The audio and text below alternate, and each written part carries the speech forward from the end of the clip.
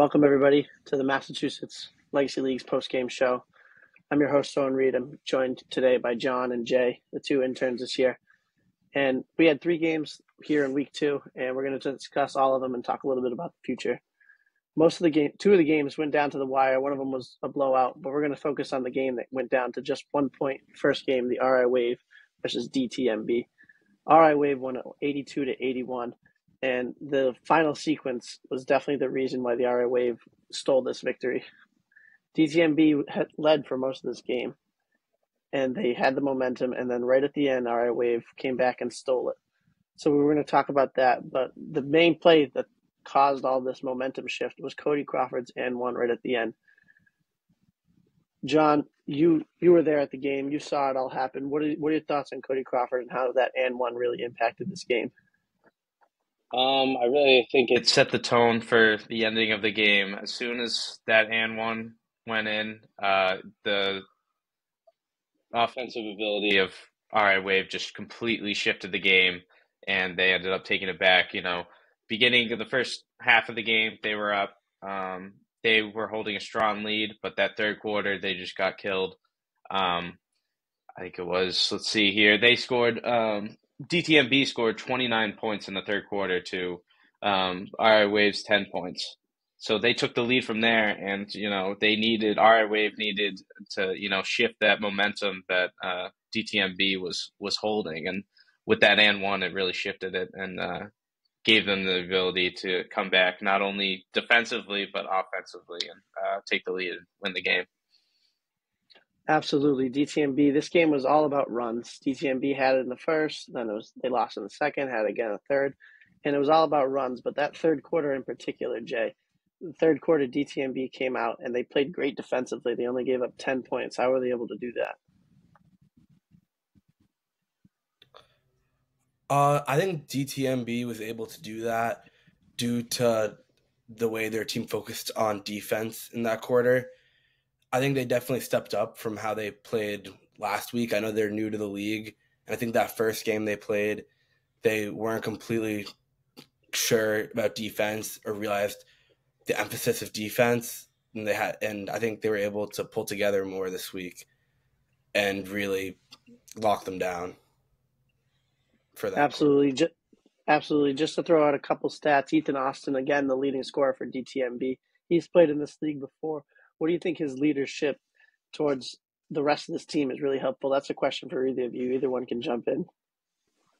Being on the side and watching the game, he's definitely a loud player. He presents himself as a leader for the team. He's making call outs. He's making sure that, DTMB is on the same page as what plays they want to throw down or what really they want to do in the next quarter. And I think him as a player, and not only as just a leader for the team is so great for them. This was a tough game.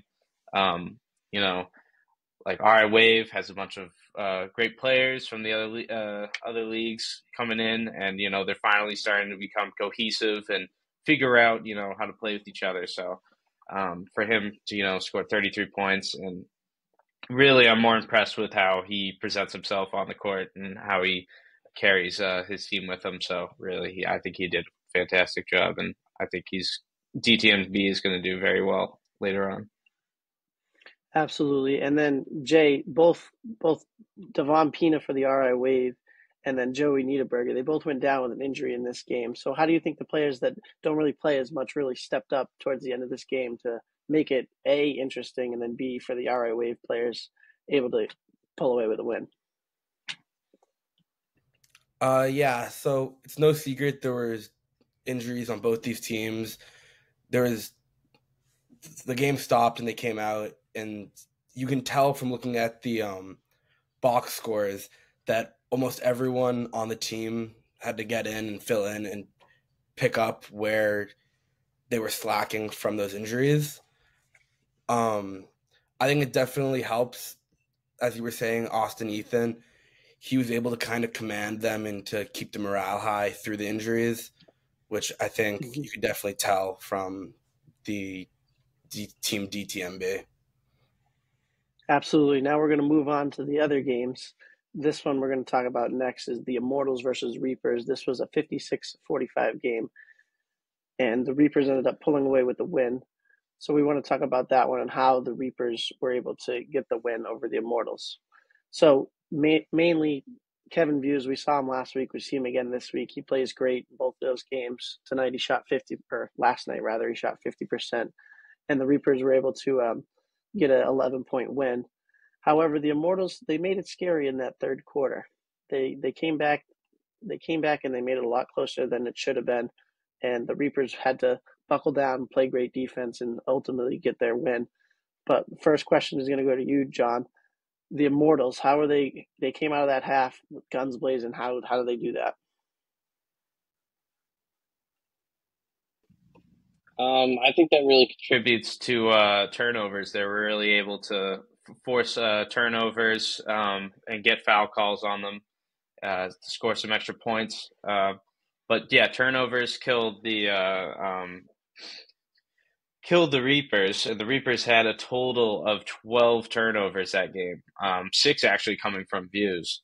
And I think, they were in that going into the second half, they were able to really pull that off and be able to etch their way back and keep this game close and be defensively with rebounds. So.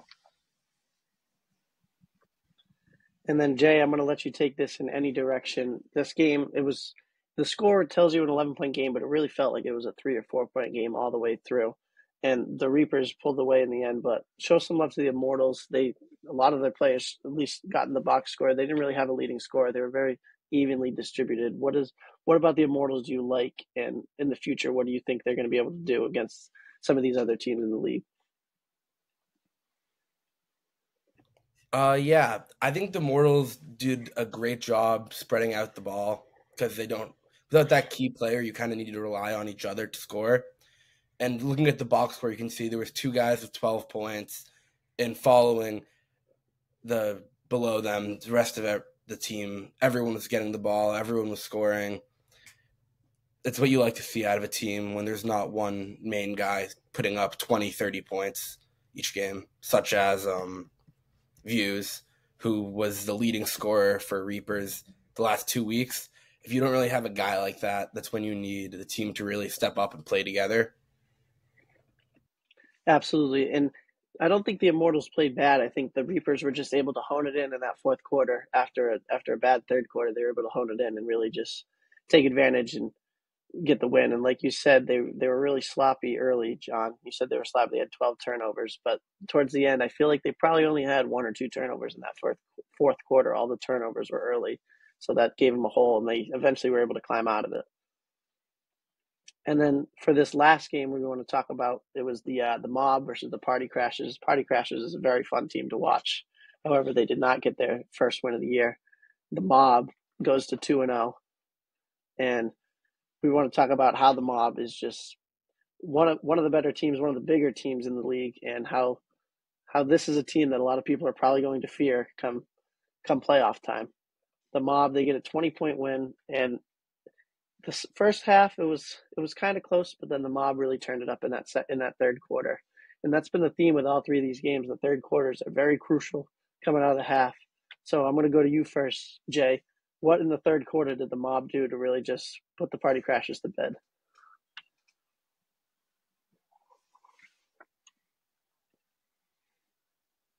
Sorry about that. Having some trouble with the mic.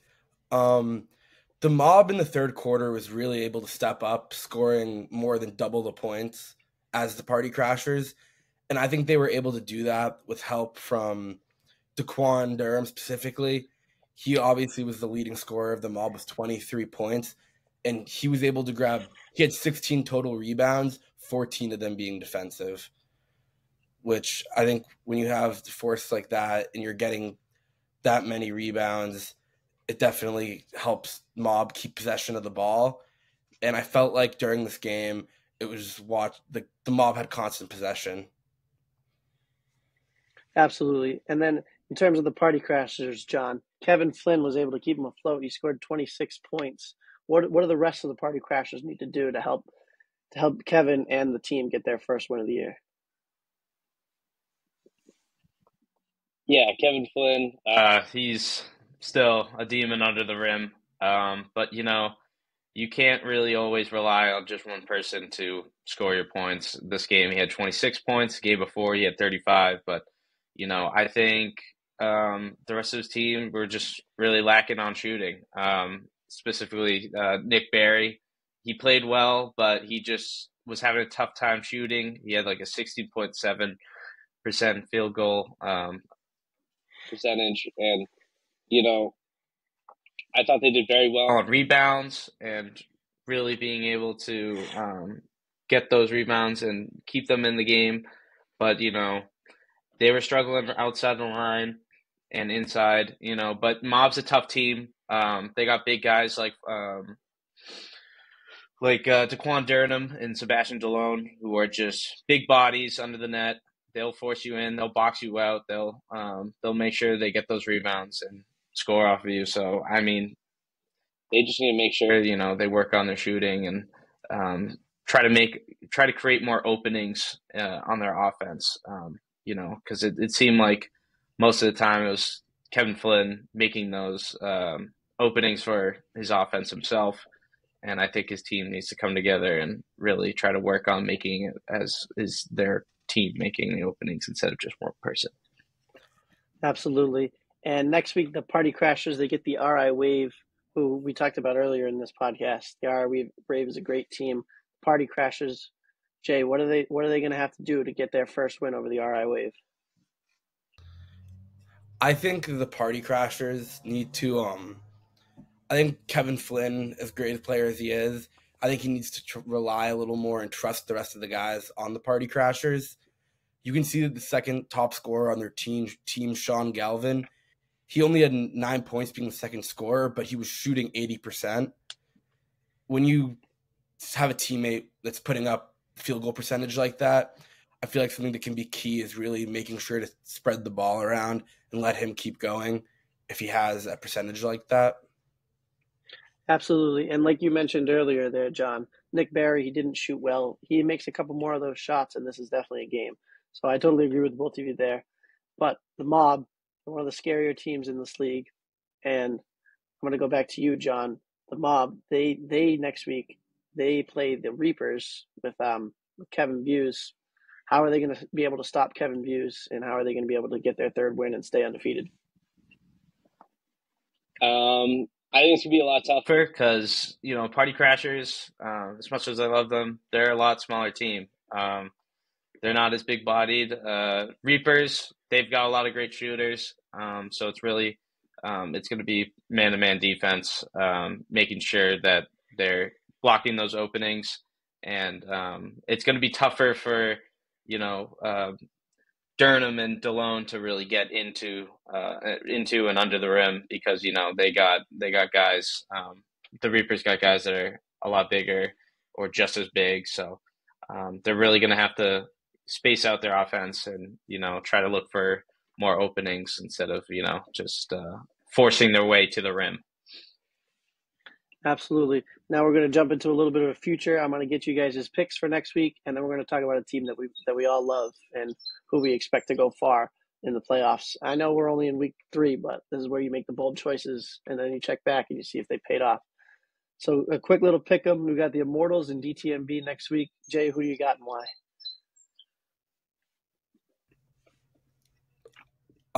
I definitely got. Did you say it was the Reapers and MOB? DTMB and Immortals. Sorry. Oh, I'm gonna go DTMB. DTMB.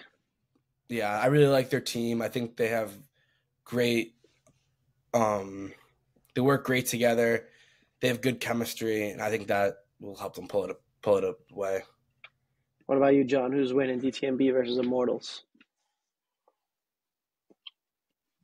I got to give this the DTMB and give a quick shout out to Joey Niederberger. I know he got injured this week, but I'm looking at him being a defensive monster this year.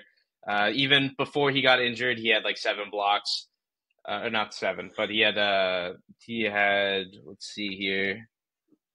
It felt like 7 blocks. Yeah, it felt like I 7 got blocks. you. He had 3 steals and then he had 2 blocks, but he got injured about like the third quarter.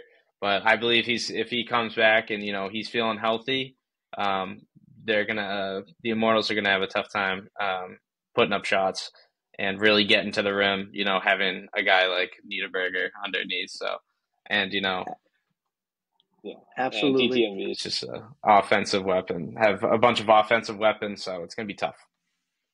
All right, I'm going right back to you. RI Wave Party Crashers. Who you got?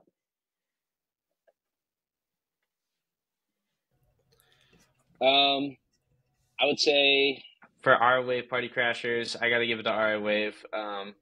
First week they struggled, but seeing them the second week, it's definitely clear that they're a really good team, and that they have very good players, and they're starting to get the build and mesh together and become a great team. So it's Party Crashers, as much as I love watching them.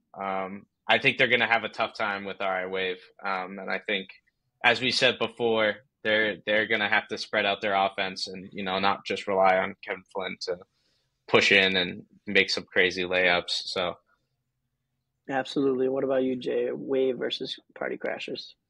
I'm gonna go Rhode Island Wave as well. I feel like as a team, especially this week, they proved to us that they really have got that grit and they can definitely win games. I honestly think that week 1 might have just been a little fluke, but I think they're a team that I'm really going to look out for this season. All right, and I'll go back to you for this last one. Reapers versus Mob. Who do you have and why?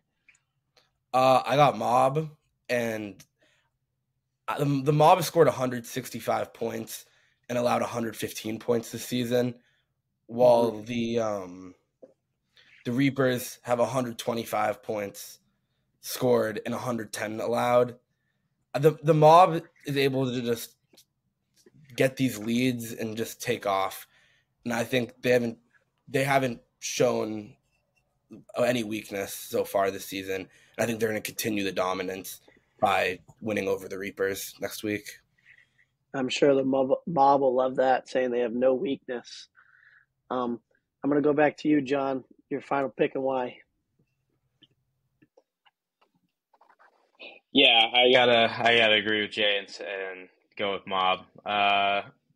This one is gonna be a tough one, but also a fun game to watch.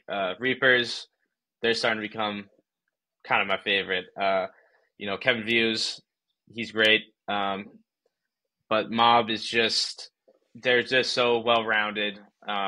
They've got so many offensive weapons and defensive. Not only can they prove themselves to score up to like over 15 points, but they can also put up numbers on blocks and steals and rebounds. So it's going to be tough for the Reapers to really put a dent into Mob, but I think it's going to be a great game. Absolutely. So you guys both picked the same for everything: TTMB, RI Wave, and Mob. I'm sure they are going to love you guys. Immortals, Party Crashers, and Reapers. Probably not the biggest fans of you guys right now, but that's okay. Maybe they'll prove you guys wrong. But I will have to agree with you guys on those picks as well. And now I'm going to go to both of you. One team that you think is going to be a problem come playoff time, and I'll give you a hint. Joey always wants you to suck up to him and say the RI Wave and just say he's the best player. He's great. He's not here right now. You don't have to suck up. So I'll go to you first, John. Which team is going to be dangerous come playoff time?